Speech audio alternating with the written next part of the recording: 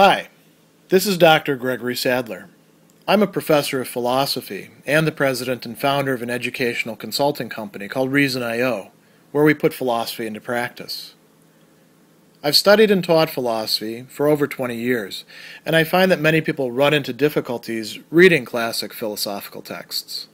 Sometimes it's the way things are said or how the text is structured. But the concepts themselves are not always that complicated, and that's where I come in.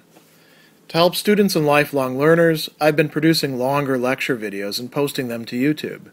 Many viewers say they find them useful. What you're currently watching is part of a new series of shorter videos, each of them focused on one core concept from an important philosophical text. I hope you find it useful as well.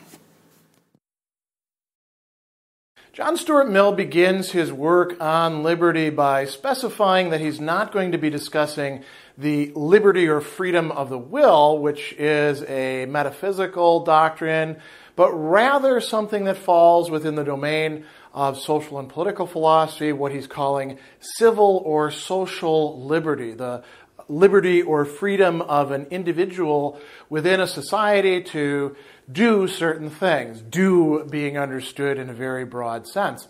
And a little ways in, he's going to clarify what he means by talking about the different types and areas of liberty. So he talks first about there being a sphere of action in which society, as distinguished from the individual, has, if any, only an indirect interest. So what does that mean, having an indirect interest? Society itself is not acting, it's the individuals who are involved, who are doing things, and society does not have a direct interest, as it would be, say, for example, in compelling somebody to give testimony in a law case or keeping people from burning their neighbors' houses down. It has only an indirect interest. That is, perhaps it could affect others within society, or perhaps it might not. So he says that comprehending all of that portion of a person's life and conduct, which affects only him or herself, or if it affects others, because it could affect other people, only with their free, voluntary, and undeceived consent and participation. And he clarifies, he says, when I say only himself, I mean directly, and in the first instance, for whatever affects oneself may affect others through oneself. You know, if I take drugs, for example, and it affects my mood, and then I don't follow through on commitments that I've made to others, we could say that they are indirectly affected by that, but they're not directly affected by it by, say, getting high from the drugs. So he says, this is the appropriate region of human liberty, all of this sphere of action. Then he goes and he breaks it down into three different domains, which are going to be discussed through the rest of the work in considerable detail. There is the inward domain of consciousness. We could call this, freedom of thought, or however you want to frame it. Then there's the entire domain of what we can call today lifestyle, and then finally what he calls combination of individuals. So we should look at each of these in turn. He says the first domain is the inward domain of consciousness, which demands liberty of conscience in the, he says, most comprehensive sense. So what is liberty of conscience? Liberty of conscience is not just the, having a conscience and being able to listen to that, however we conceive of it, still small voice or the angel on the shoulder, whatever imaginary thing that you have for construing what conscience is. Traditionally understood, conscience is a sort of, the self-telling itself, this is right, this is wrong. It could be properly formed, so it actually gives correct answers. It could be improperly formed. But the idea is that it's better for us to listen to whatever those practical reasoning resources we have inside than not to do so. And the discussion of this goes all the way back quite a ways into philosophy. And so liberty of conscience in the broadest extent is important. And then he says freedom of opinion and freedom of Here it says, liberty of thought and feeling, absolute freedom of opinion and sentiment on all subjects, practical or speculative, scientific, moral, or theological. So let's think about this. He uses the terms thought and then opinion. So the things that we actually think. We should be free in the things that we actually do think, and we should be free in the thinking that we do with them, the thought processes that we have. The formation of our opinions. If we want to read garbage books and, watch true crime TV and get the idea because of that the world is much more dangerous than it is, Mill says that, unless it's actually affecting other people, we should be allowed to have that freedom to think crazy thoughts about, how likely it is that somebody's going to break into our house and destroy everything or rape us or kill us. And ignore the things that are much more likely to injure us, like, say, car crashes. Now, sentiment and feeling. This is where Mill is saying that we should be allowed freedom, provided it's not affecting other people in a direct way against their interests, that we should be free to feel how we want to feel. So, let's take a very silly example. If I don't like broccoli and you do, it's more likely that's the opposite of the case because I actually do like broccoli and many people don't, then you shouldn't compel me to somehow like broccoli. You shouldn't bring coercive power to bear on me so that I have to deny my own sentiments about that. And when we get to other things, other feelings, Mill is saying we should have freedom. And he says on all subjects, practical, the day-to-day things, how we ought to behave, and speculative, whether the moon actually is real or not, conspiracy theories about moon landings and things like that. Mill is saying we should have freedom of opinion and sentiment on those matters. Scientific, moral, theological, all of those sorts of things.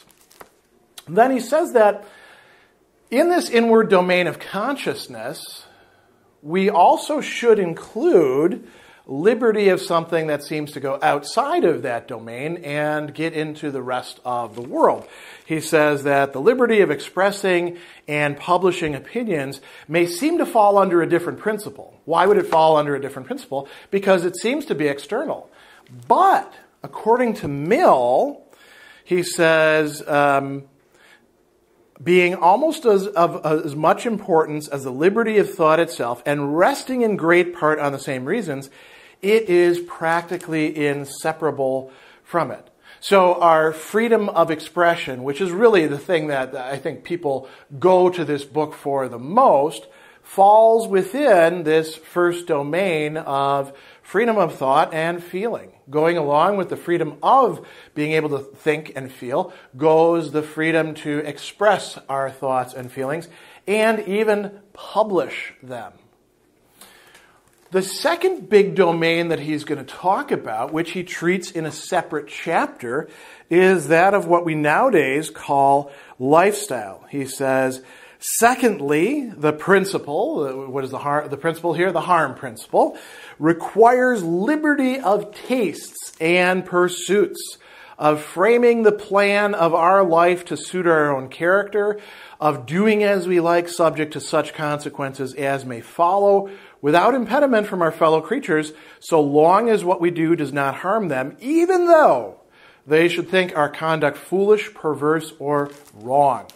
So if I want to spend my available money, and let's say there's not, very much of it, just enough basically to, cover rent and insurance and food and, save up a little bit for medical rainy days and things like that. If I want to use the spare income that I have for, buying video games or giving it to the poor or giving it to somebody who's much richer than I am, in a rather, sort of perverse line of reasoning, all of that is perfectly fine as far as Mill is concerned, and nobody should be impinging upon that.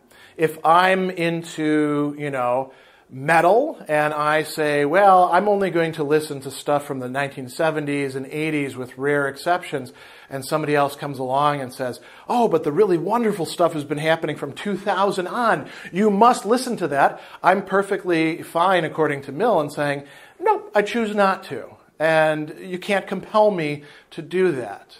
If I want to appreciate, cereal boxes instead of fine art, that's perfectly fine as well. It's up to me to form my own tastes and pursue the course of life that I want to do.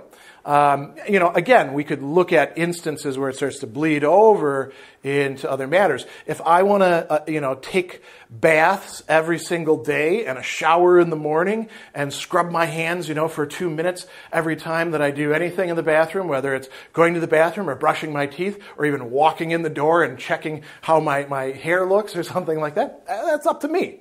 So long as I'm not actually affecting other people, like using too much water or something like that, in an unjust way. If I don't want to bathe at all, well, until that becomes an actual problem for other people, that's within the scope of this second domain. So, what we have as hobbies or fandom or allegiances, what sports we watch or don't watch, all of that falls under this domain of lifestyles, whether we're consumerists or anti-consumerists, anything along those sorts of lines. The third thing he says is that there's also a liberty within the same limits of combination among individuals, getting together with others into associations, into groups, into organizations, joining organizations that already exist, founding new ones. He calls this the freedom to unite for any purpose not involving harm to others. The person's combining being supposed to be of full age and not forced or deceived. So this, we probably would have to exclude some things from that. For example, many multi-level marketing, associations that people would join, where they're not quite sure what they're getting into and it's been sold to them in a deceptive way. Okay, that would not fall under this. But getting together with a bunch of friends to play pinochle on Sunday nights and taking a collection so that you can have chips and beer and, watch, again, true crime shows on TV or something like that, perfectly fine.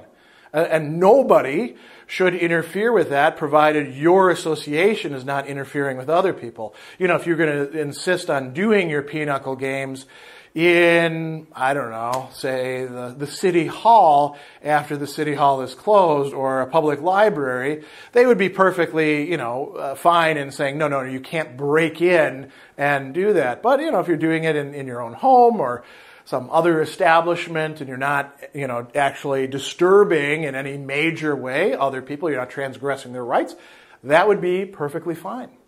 So we have here a pretty extensive conception of what the domains of liberty would be. There's, the sphere of action in which society has only an indirect interest.